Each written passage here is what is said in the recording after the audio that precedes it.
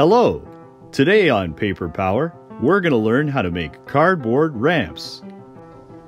My name's Mr. Sherman, and I'm part of the Modern Learning Resource team at the Peel District School Board.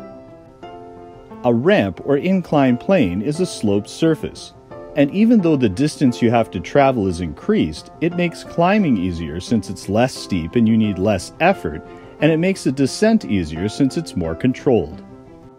For today's build, we'll need a ruler, a pencil, several types of adhesives or connectors, safe and secure cutting tools, paper tubes, thin cardboard, and things that roll.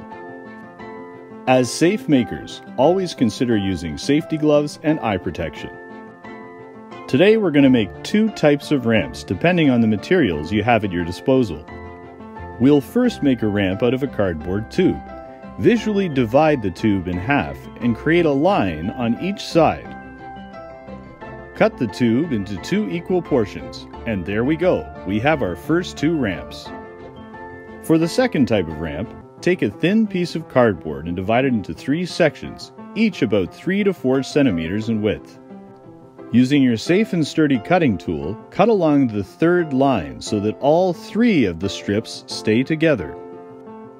Fold along the 2 remaining pencil lines to get this wavy shape. You may need to score the lines with the edge of your ruler so they're easier to fold. Once that's done, you now have your second type of ramp.